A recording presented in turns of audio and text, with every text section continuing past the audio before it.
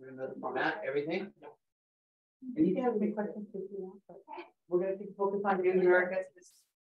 All right, everyone. Thank you so much for joining us this afternoon.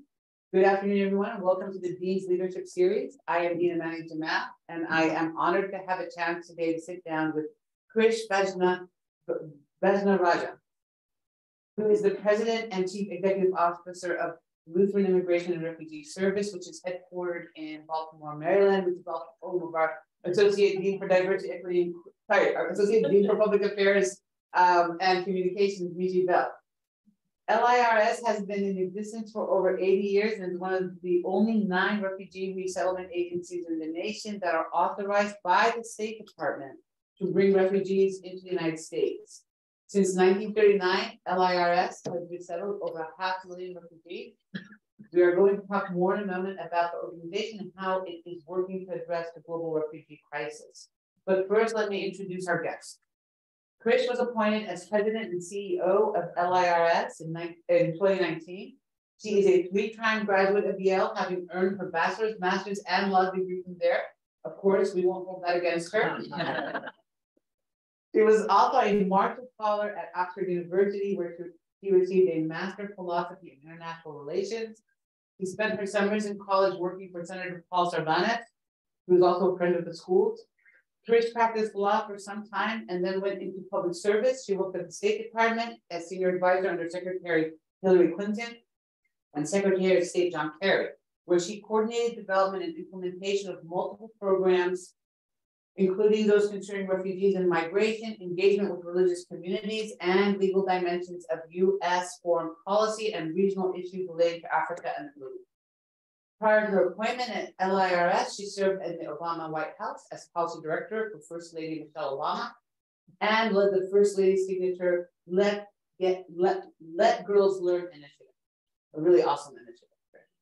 And I am told that between leaving the White House and being appointed at LIRS, she flexed her political muscles and ran for governor of Maryland. Quite a dynamic career. Welcome to Princeton, Krish. We really appreciate your taking time out of your busy schedule to be with us today. So let's just dive in, if you may. Absolutely. And you know, we want this to be dynamic. So if you want to ask us questions, by all means you can. But for now, we're gonna keep the focus on you. Very good. Before we get into more about your organization or what your organization is doing to address the global refugee crisis, I thought it would be interesting to talk first about your own background, if we may. Your family fought the Civil War in Sri Lanka when you were a child and came to the United States. You know that I also come from Palestinian background, and my parents also came to the United States. Can you talk a bit about how that experience shaped your childhood and your commitment to public service and influence the work that you do today? Yeah, well, thank you so much for coming out. I know it's a busy time of year. It really means a lot to see all of you here, especially some old friends in the audience as well.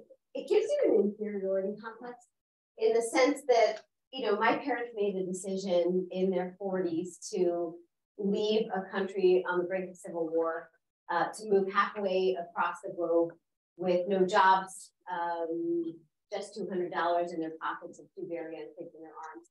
And so anytime I think like, this is challenging, or, you know, is this the right thing to do? I'm just like, well, I have an inferiority complex because my parents lived so real hard. But, you know, I think maybe like you, I realized what a game-changing, life-saving decision that was for us, right? Because whether we had stayed in Sri Lanka, part of the ethnic and religious minority, whether we had moved to Nigeria, so my parents actually had plane tickets and bags packed to move there because they were teachers and Nigeria had actually recruited. I know my life would have been very, very different. And so in some ways, it's that funny story, but in some ways, it's that fire in your belly, because you sort of feel like you owe it. I don't know if we've got some Saving Private Ryan stories in the room, but it's like, earn it, right? So it, I think, drove a lot of what was many years taught in school. I always find introductions interesting because what felt like a process of elimination and a very circuitous route is made eloquently into seeming like such a linear, strategic path. I wish I could say I had a grand strategy in mind. But I think what really drove me was realizing that I was lucky. My parents took a jackpot by coming to this country, and feeling very fortunate. We were, we moved to Maryland, and I think it was that warm welcome that my family was given that allowed the daughter of educators to go to, I would say one of the best, but I realize I'm here at Princeton, so I'll say, yes, thank you very much. So many wonderful, illustrious institutions, but it really has been private. I didn't focus on immigration for my career, but when this opportunity came up, it really did feel like a blessing and a calling, because it was my chance to work on an issue that impacted me in such a beneficial way, but that I hadn't really focused on until taking it. That's wonderful. That's wonderful that Chris, just to sort of deviate off the script, so many people find their path, but don't think about how they might give back or to participate in public service in ways that will open the door for other people. Was that part of your strategizing around where you ended up now? Yeah, I mean, I think we felt, you got to think early on, right, about what makes you tick.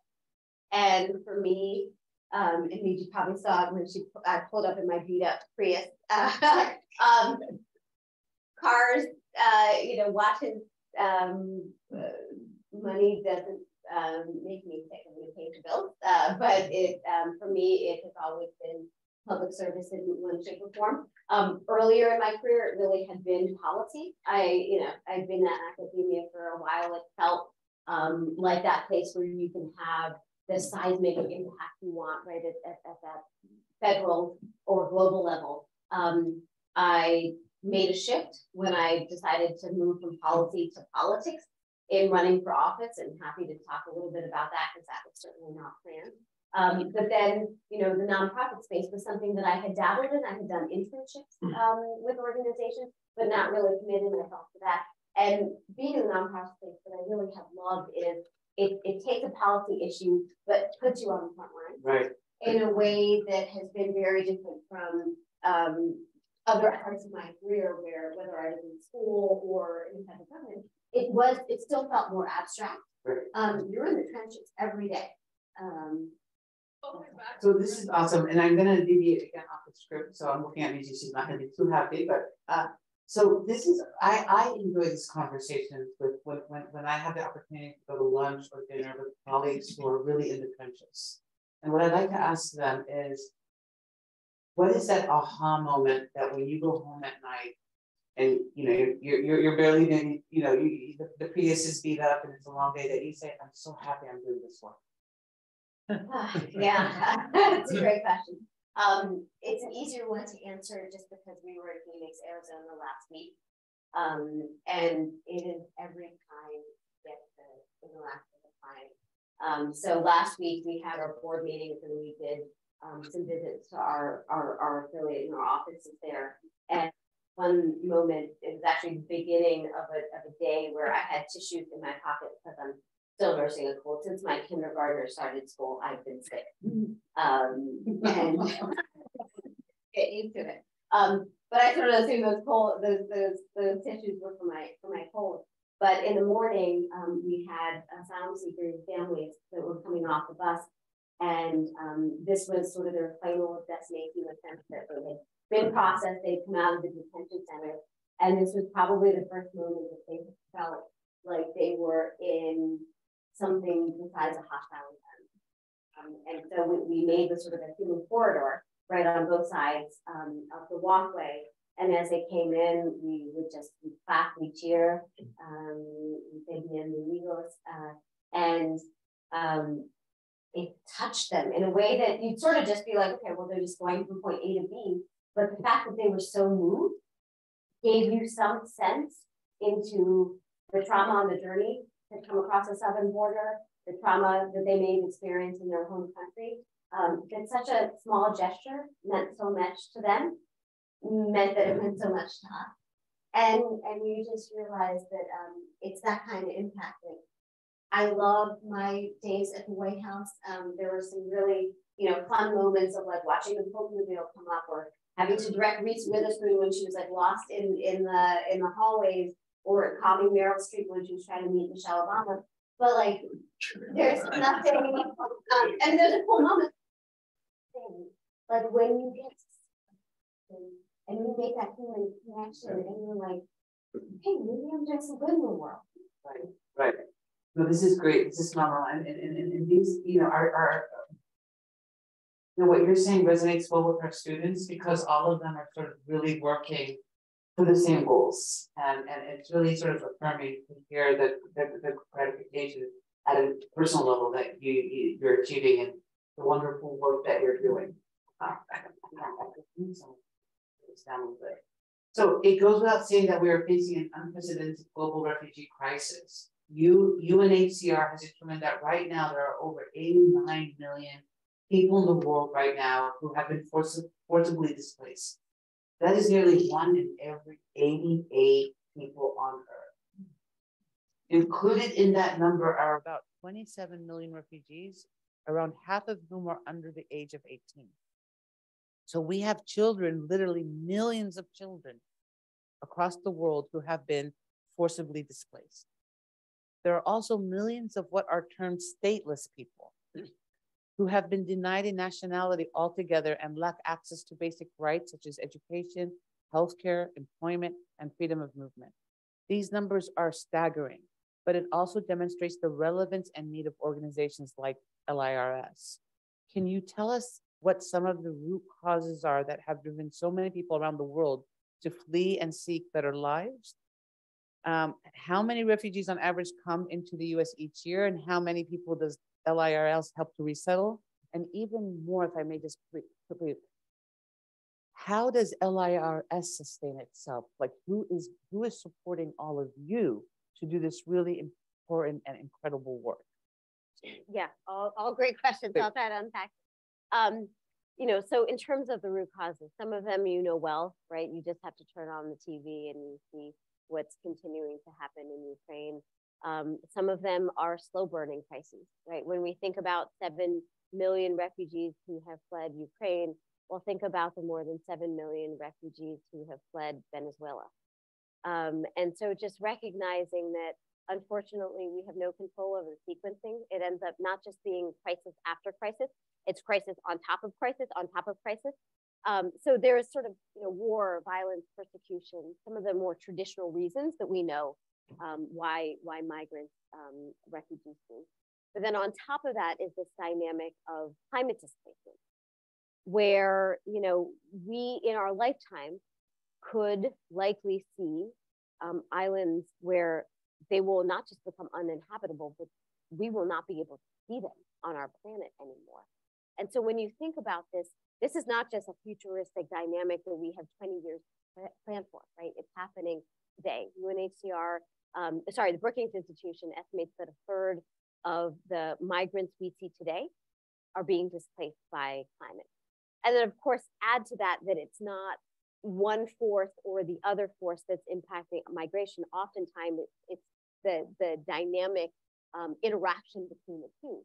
So for example, you may have a farming family in Guatemala that initially experiences crop failure as a result of the dry corridor caused by the climate crisis. So that's a climate reason for their initial displacement, where they'll move to elsewhere in the country. But then because they are internally displaced, because they are not kind of well situated where they move, they become more vulnerable to gang violence and to being targeted. So then that will lead them to an international migration across country borders, and they'll head towards the US. And that's, of course, more traditional reasons for why migration is. So you'll see, climate being a primary reason, and then traditional reasons being the secondary reason. But then vice versa, if you look at the Rohingya Muslims, for example, you will see them moving to, fleeing to Bangladesh for a primary, traditional rationale for migration. But then because of the concentration of Rohingya Muslims in a way that's not managed well, it'll create an environmental hotspot because there'll be a stress on water sources. And so this is where it's a sad reality because we don't have a single country in the world that recognizes climate migrants in a real way. This is why we've been advocated. I testified before the Senate Climate Crisis Task Force that I believe there's an opportunity for the U.S. to really lead and to be the first nation in the world to create a pathway for climate migration. But that's where I do think that we have some real opportunities to move the needle. And then just in terms of how we are funded. So we are a largely federally funded nonprofit. And the benefit of that is that, we have a real wonderful partnership with the federal government, which is important when you work in the immigration space. Your access to time, for example, our work with unaccompanied children hinges on those strong partnerships. But of course, the downside is that when you have a previous administration that was undertaking a war on immigration and immigrants, and there was a slashing of programs across the board, it meant that LIRS went through tough times. And so one of my priorities since I started in 2019 is how do we diversify our revenue? How do we realize that there's huge opportunities for us to go to companies, for example, and pitch immigration, not as a corporate social responsibility issue, right? But as a business bottom line of how do you hire a workforce? So that's how LRS has been trying to kind of expand our horizons. And if you don't mind my asking, have you been successful in light of the upcoming elections, perhaps, or is that something that's on your mind? Yes, I mean, we are a nonpartisan organization. I obviously have my own private views on what's happening in the world, and I will tell you, it's tough sometimes because as related to sort of my personal story, I sometimes used to say that I know that my daughter's life will be easier because my own parents' lives were hard, and to me, that's the American dream. But I don't know that I actually believe that. Or believe that that's a guarantee. And to me, that's a really scary proposition, right? And why do you say that? Well, I don't want to get too political here, but I mean, a lot of what I've taken for granted, a strong democracy. My daughter has learned a little bit about Sri Lanka, but she talks about sort of dictators and plutocracies, and my parents risked everything to come to a democracy and a meritocracy. And I do feel like there's a lot of dynamics that suggest that our assumptions can no longer be taken for granted, that we have to fight for every basic tenet of our society. And that's something where, I have debates with friends on like, should my daughter have watched January 6th? And we showed her because I want her to understand that we don't live in la la land, right? We don't live in a bubble. And every single one of us have to do our part. And so I think that's where I am such an optimistic person, but I also want us to face the reality so we know what to say. LIRS has been around for over 80 years, and there have been a number of refugee crises during that time. I should remind our audience of what some of those crises have been. Germans and Hungarians following World War II, the Cuban boat people, Uganda during the Idi Amin regime, Vietnam War, and then in more recent years, the crisis in Sudan, the Northern Triangle, Afghanistan, Iraq, Bosnia, Syria, and of course, most recently, Ukraine. Through all of those years, LIRS has prided itself on supporting what you all call the long welcome. What exactly does that mean in terms of your core mission? And can you talk about how LIRS has grown these last 3 years under your leadership and some of the services the organization provides in the spirit of the long welcome or anything else? Yeah, so our hope is not to just sort of take the system as it is, because I think it's obvious to most people that our immigration system is dysfunctional. And the truth is that that's a dysfunction that existed, before a few years ago. It's been a long-standing system that has been broken and needs to be fixed.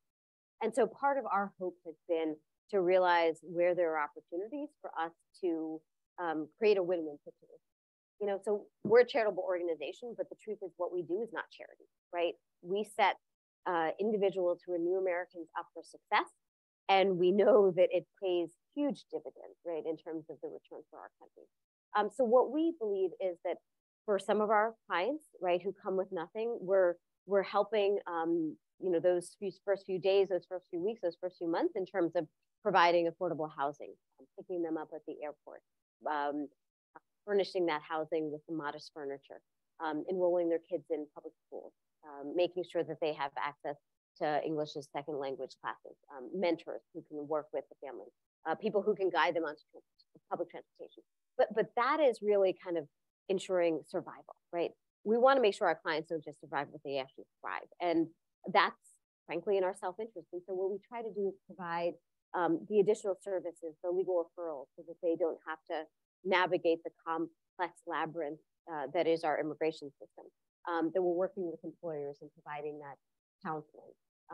And that's where I think there's some real opportunity for us to just change the narrative on immigration. I mean, you know, there's a issue I've had since I've worked in this space where a lot of the work, a lot of the narrative out there is told by one side.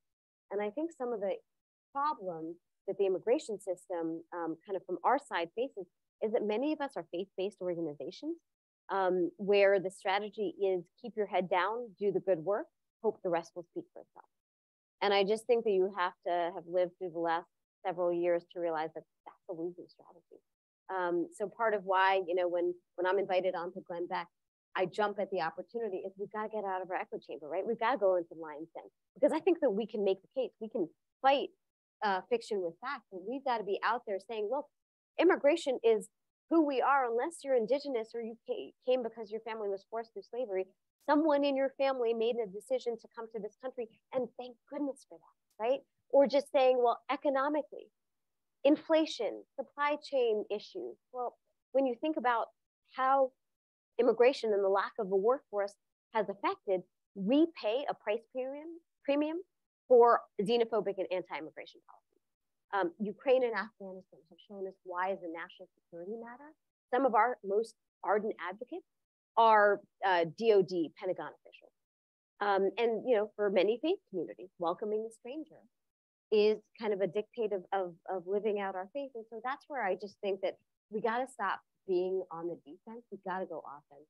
And so I think there's a huge opportunity for us. And can you say, if you don't mind, to say a little bit more about how do you offensively position yourself in this political landscape? I mean, because you are talking about the politics. You know, we're dealing with crises where people, you know, the country seems divided on this issue.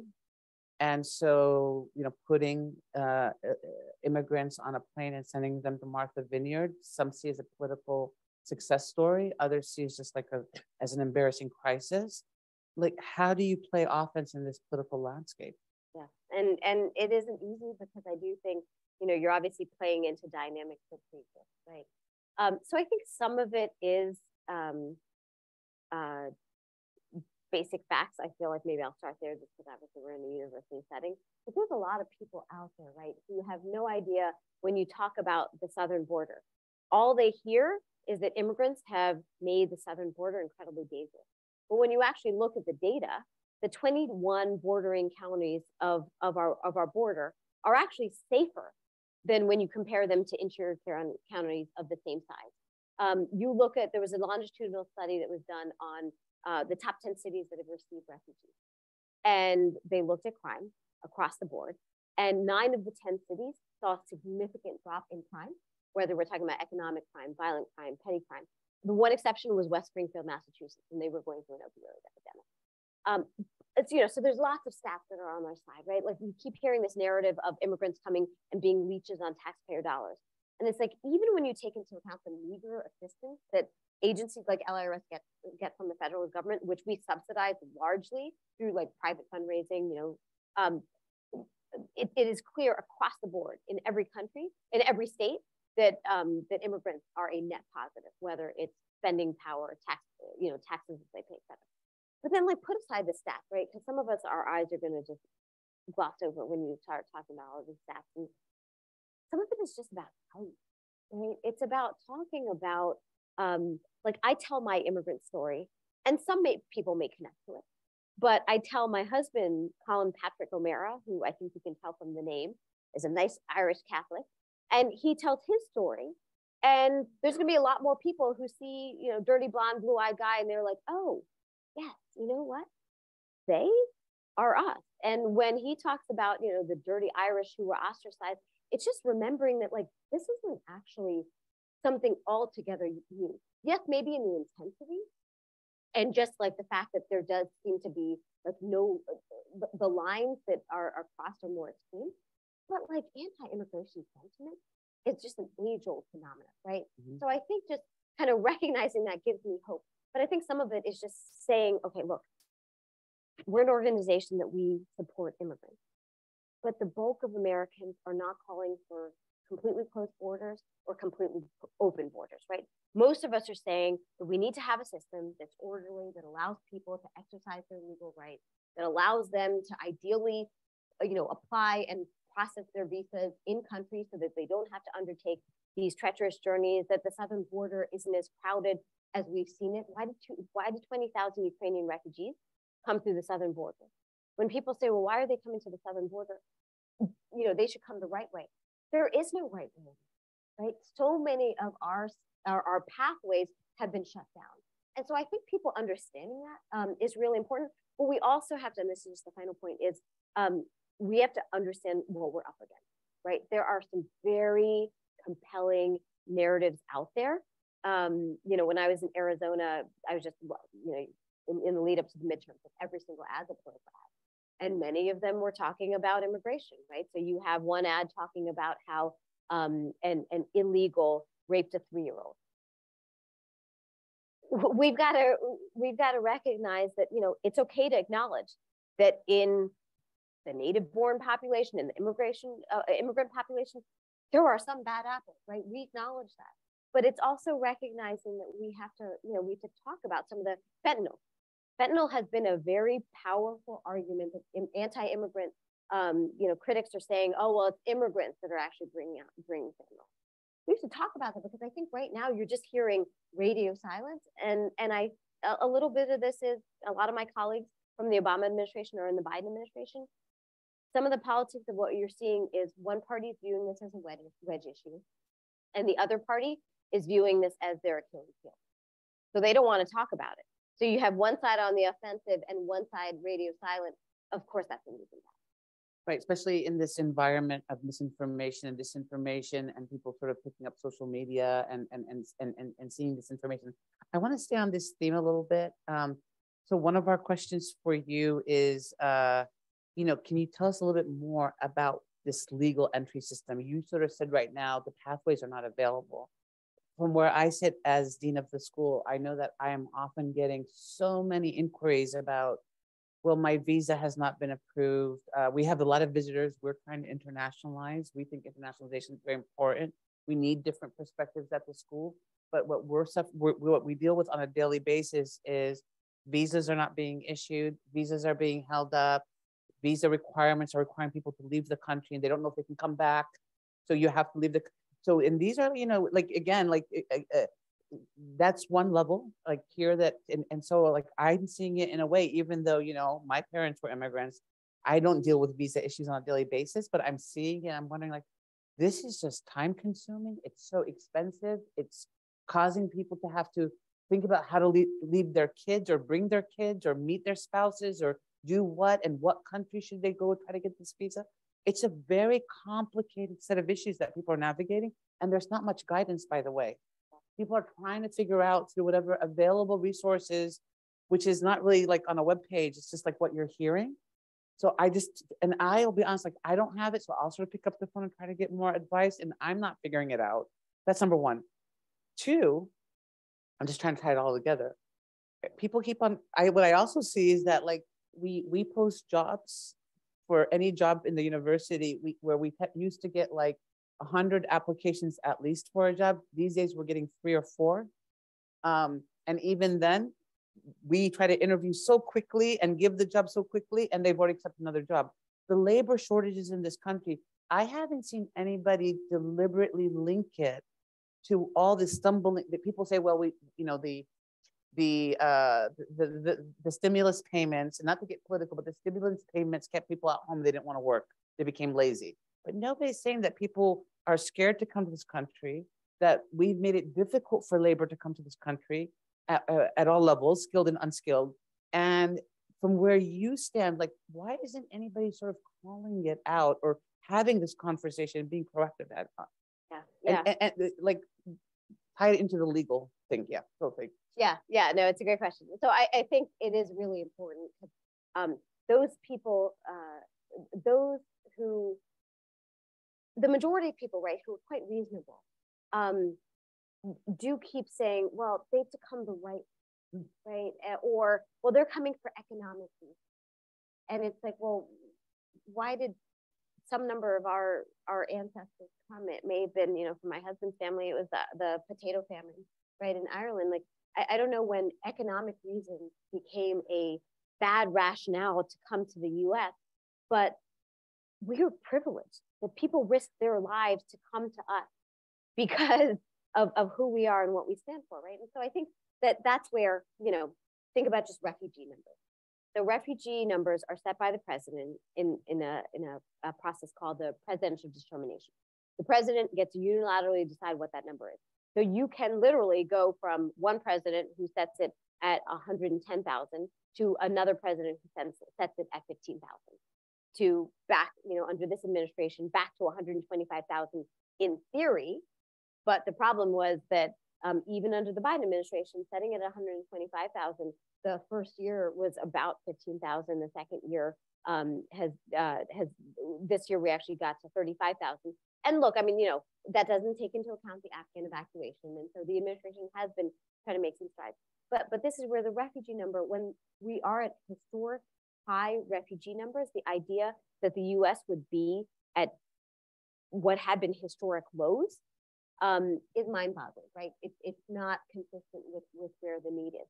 When you think about the fact that, you know, Congresswoman Lofgren has been trying to figure out, are there issues that are bipartisan? So one issue that had been bipartisan was there's caps on countries in terms of how many green cards can be issued. Right. So India has the same cap as a small country. This has obviously created a huge issue, right? So when she had last year 100 and I think it was 11 Republican co-sponsors, this year she had 9. And she fought for every single one of those 9. And she was trading relationships to get those. We have visas that are for nurses that have expired, even as we face nurse shortages, right? And so I think that this is where, you know, it's mind-numbing when you think how we are hurting ourselves just to make a political statement. Last year, we had the lowest immigration into the country since 2010. And so on the kind of workforce front, it's just an important dynamic to understand, right? Where the US has the lowest birth rate since the census has been tracking this issue. We have a workforce that is aging at such a rapid pace that we're not going to be able to replace those that are in the workforce. And we look at economies like Japan, right, that have faced stagnancy.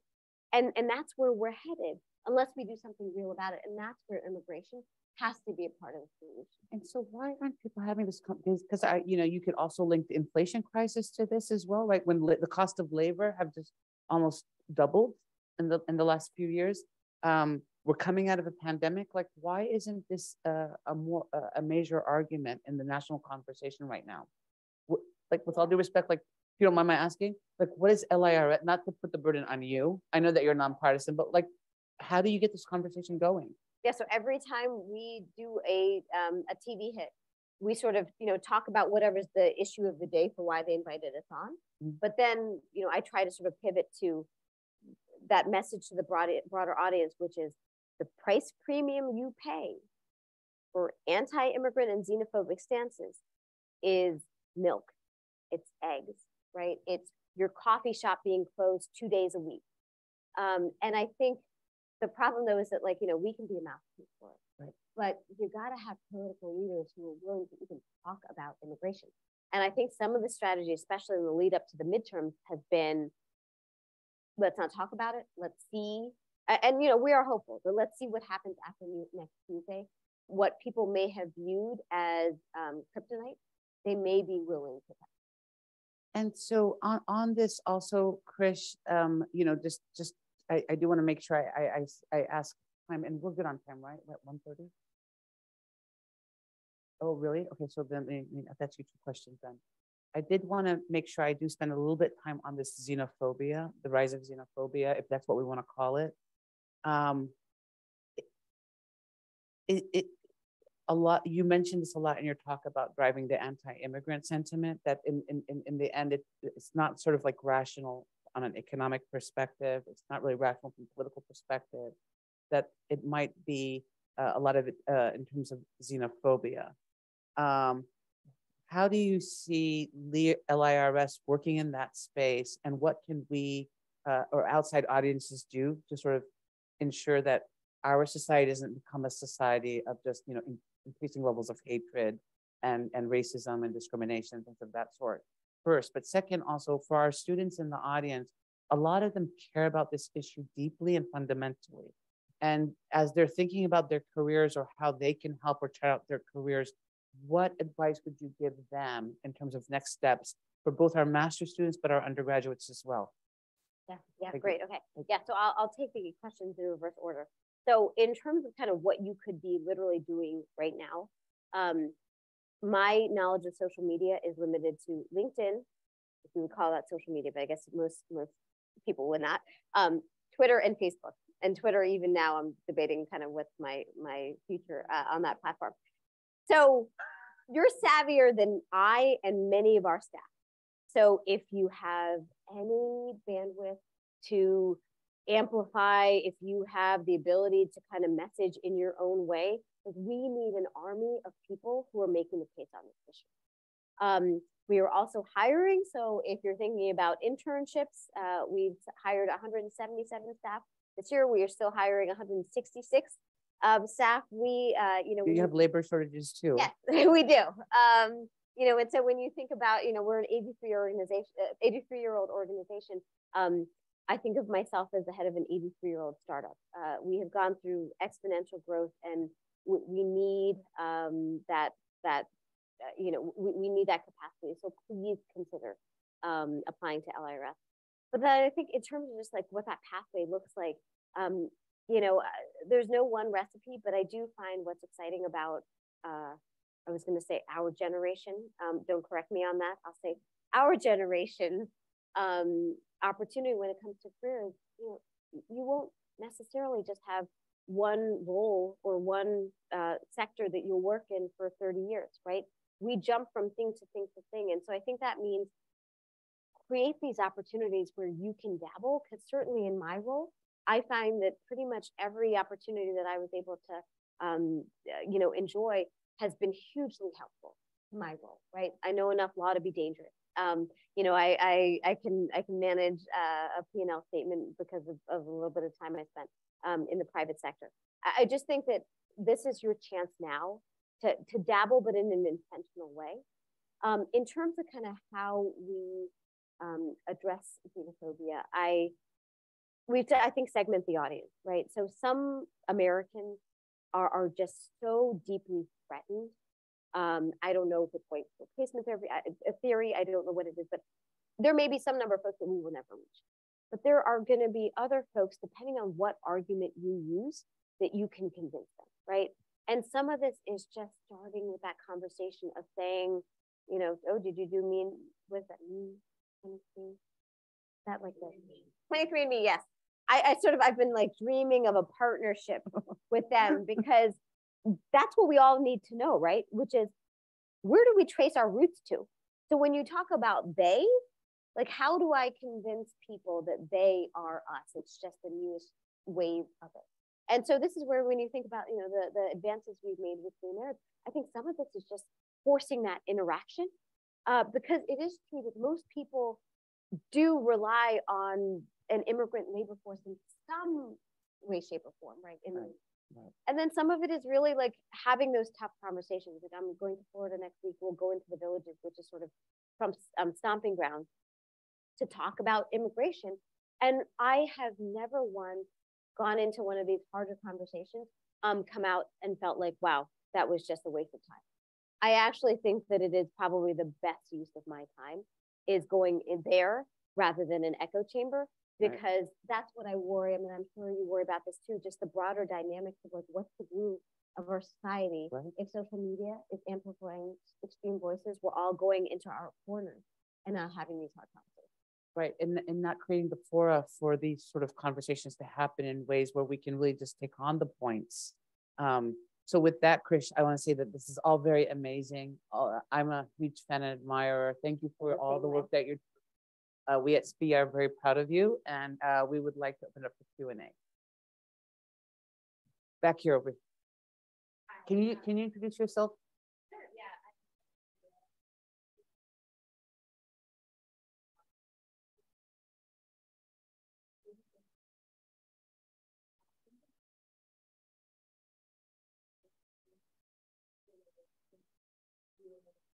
You know, the pull factors of the economics of our country. I feel in some ways that it's simplified and doesn't consider the larger, you could say, grim narrative of the ways we've contributed to the current global world order. So I'm just curious, like, what alternative models you have for viewing migration that aren't as simple as the economic thing. Yeah. I mean, and the reality is it's quite messy, right? Like, you know, there's a Cato Institute did an interesting study about the southern border where they looked at depending on how you craft your visa allocation. If you increase the number of economic visas, for every one economic visa you increase by, you reduce irregular migration at the southern border of Mexican nationals by 2, right? And so just realizing that all of these systems have some connection. Like when I talk about my family having left Sri Lanka, we didn't come as refugees. We came in 1980, which was the same year that the 1980 Refugee Act happened. It just was that my uncle, who was a neurosurgeon, went to Texas and he sponsored the rest of the family because he knew that we were all part of the ethnic and religious minority and we all needed to get out. And so I think just realizing that there are a lot of factors that are causing people to flee. Even just the credible fear interviews that our Customs and Border Protection agents facilitate, they're undertaking these with oftentimes a language barrier. And you have to answer, right, the right way in these questions or you're out, right? That's it. And I think that that's where we are sometimes a little bit too simplistic on how we kind of approach the dynamics because they are complex. Right? It could be, and is oftentimes that there is a reason like, you know, gang violence, corruption, you know, a specific targeting of a family for being associated with a political group that will lead them to start migrating in the first place. But yes, they oftentimes will come to the U.S. because we are viewed as the land of opportunity. And so I think that's where we need to have a system that isn't as simple as like, it's not a black and white model, right? Where it's lots of gotcha questions. And if you know, fail one answer, you're gone. It's just understanding and recognizing and being able to process all of those very important inputs as we make decisions on who gets in and who gets out, knowing that that decision is a life, not just life-changing, but life-saving. Over here. Hi there, I'm Leo McGuire.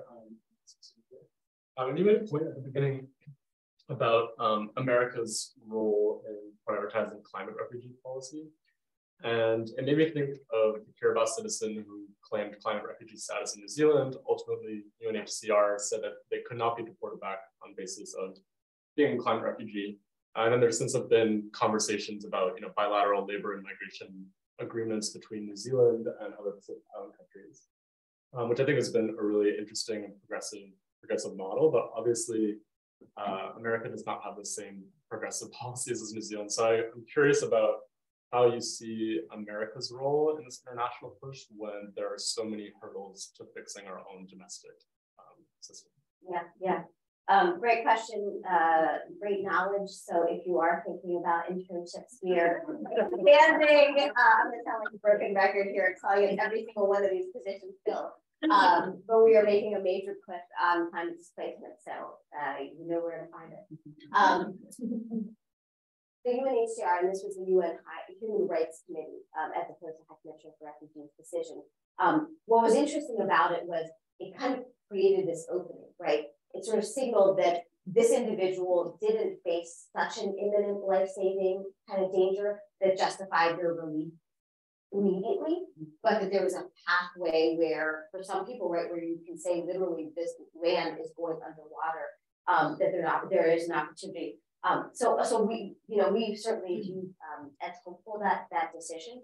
Where I think that the U.S. can play a role is one, just recognizing that example feels so far away from us, right?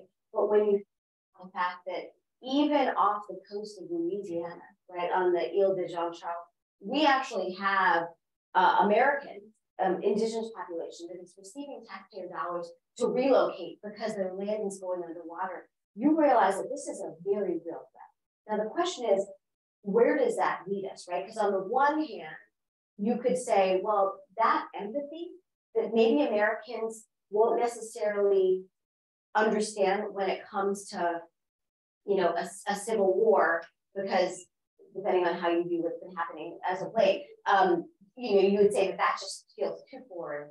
This is something that, a third of Americans are thinking about making a decision on relocation related to climate.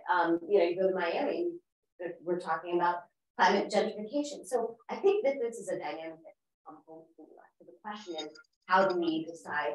Oh, I'm so sorry. Are we at time? Sorry about that. So I think I think the question is, when you think about the fact that there will be 216 million climate displaced persons, that just feels overwhelming. And I could imagine that America saying, you know what, we have our own climate issues, we can't take anything else. But on the other hand, I feel like there's a way in which the US could and should say, we played a hugely prominent role in creating these, so we owe something. So what we've been trying to say is that one pathway is to recognize that our asylum law does acknowledge serious harm. And there are people who are being displaced who would suffer serious harm. And so we don't need to make changes in US law in order to accept them. The more kind of ambitious strategy is the second pathway, which is to say the US has an opportunity to kind of create this new pathway that frankly every single country that's capable should open, because that is the only way we deal with a global crisis at the kind of scale that we're talking about. Absolutely. Over here. Hi, I'm Barbara. I'm also a first person. There's been a lot of talk about promoting migration as a source of labor, both unskilled and skilled, as you mentioned. The flip side of that is that people often see migration as and so I just wanted to know what your organization does, what policies you've seen that kind of help promote migration in that way, that ensure that expectation doesn't take place. Yeah, great question. And obviously, this is where LIRS, we can play our part, but this is where, some of the interesting trends with unionization are I think, going to be very valuable in terms of broader dynamics. I see it every day because I see CEOs who will call me from everything from software companies to landscaping companies, hospitality. And I can notice that even in their conversation with me, where they seem to think that like you're their HR department, and they'll be like, yeah, I really need 60 people by December 1st. I'm like, I'm sorry, do you pay my salary? Like, where is this coming from? And it's pivotal for organizations like LIRS to play an ongoing role. So we launched what we call preferred employer program, where it's about, you go through an orientation. We want you to understand the cultural sensitivities. We also want you to understand that you've got to approach your clients, our clients, holistically, right? So we need to have conversations about what are you going to help with affordable housing, transportation subsidies, so that we can make sure that our clients are supported. And our pitch to employers is, this is a win-win for you in the long term too, because you don't want it, right? So we're going to express to you what are the greatest and most urgent needs that our clients face. We can together figure it out. You're not going to have to provide everything, but let's work together to see what we can offer, what we can partner to offer, and what we can create. That's awesome. That's awesome. Professor Breland, and then we're gonna take, how much time do we have? Professor. So we'll take Professor Breland, and then can we take them now? We need 2 and 2. Professor Breland, go ahead. So first, I think I should just reveal to the audience that Krish was my student. Let's not reveal how many years ago. She was in the first lecture class that I ever taught in my group. And was he a good lecturer? He was.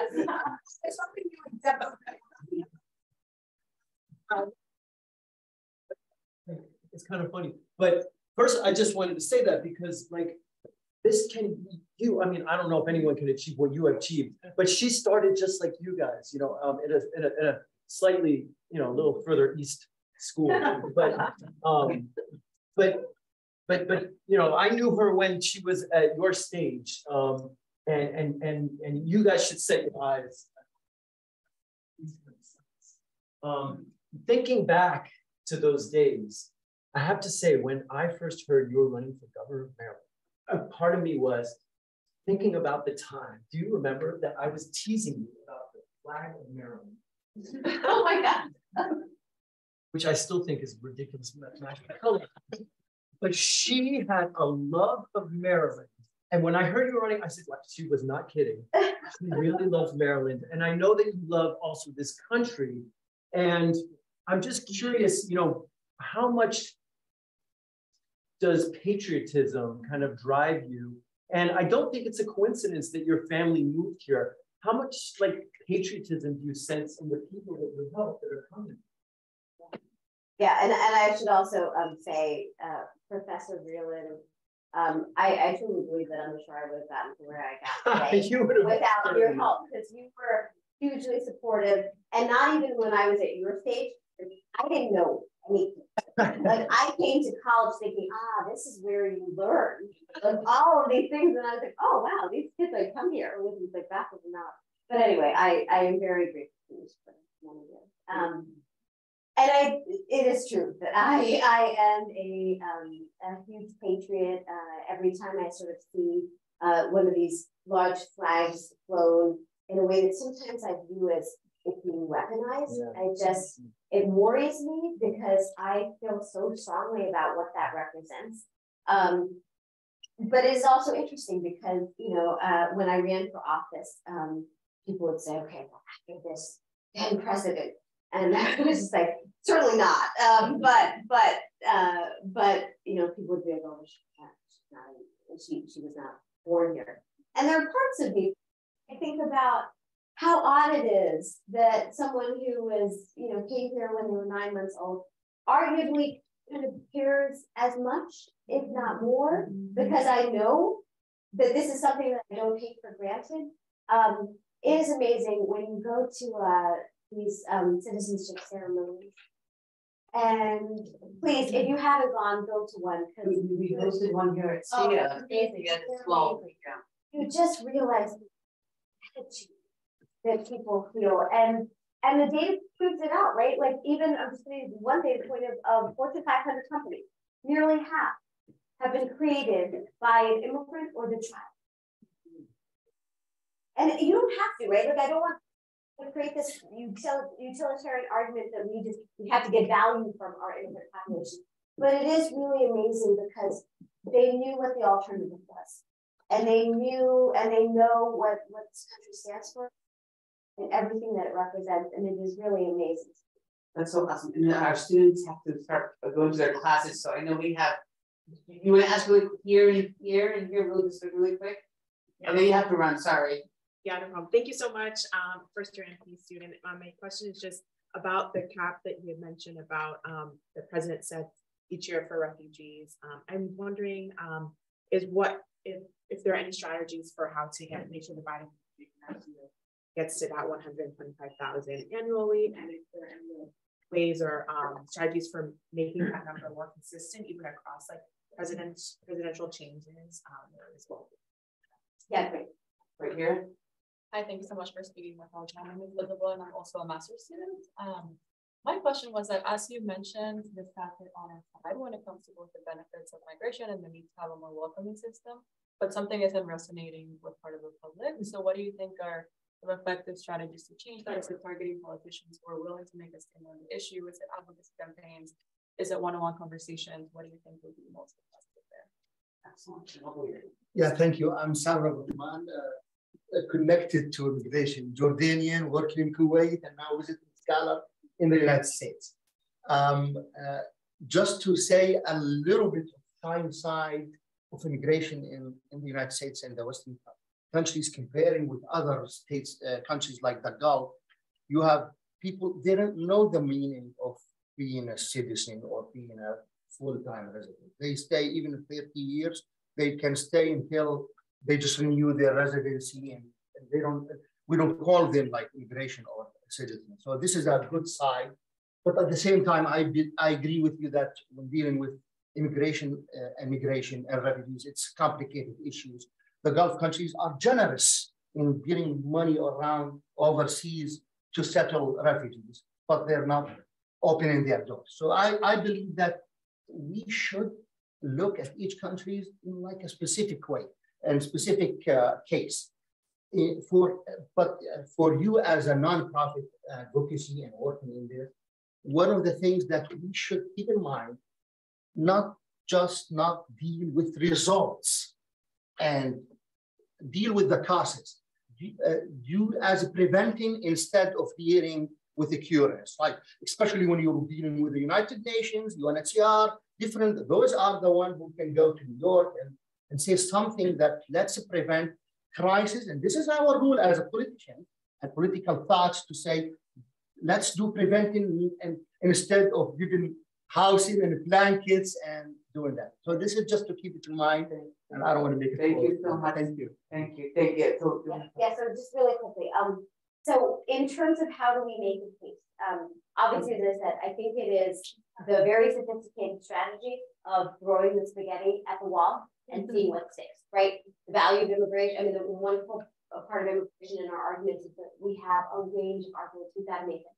But we also have to realize that me as the head of an immigration nonprofit, there's a discount, right, in what I say. And so this is where every single one of us coming from our different vantage points needs to make the argument. This is why we talk to veterans. That's why we talk to business leaders. That's why we talk to conservatives, because they're still out there, right? They still make these arguments. We need them to lift their voices. In terms of the refugee cap, so I think candidly with this administration, we need to say, this is the year you have to own it. There's no excuses of, oh, we're rebuilding, because we're halfway through their term. And I think some of it is also, we can't go through this roller coaster ride of each time a president comes in, they change it. We've been advocating for something called the Grace Act, which would set the floor. The ceiling could be higher, but the floor would be 95,000, which is what it has been if you take all the administrations across the board. Reagan actually resettled the highest number of refugees of any president, resettled over 200,000. So that's where I think that there are ways in which we can try to make this bipartisan, but we're going to have to find that opening where this issue is not as politicized. And the causes versus, I mean, that's probably above your pay grade. I agree. The problem is that, yeah, I wish I could solve war and climate, but completely agree that if we don't do more on the preventative side, I don't know that we can catch up on resettling the hundreds of millions of people that we're talking. Thank you so much. Thank you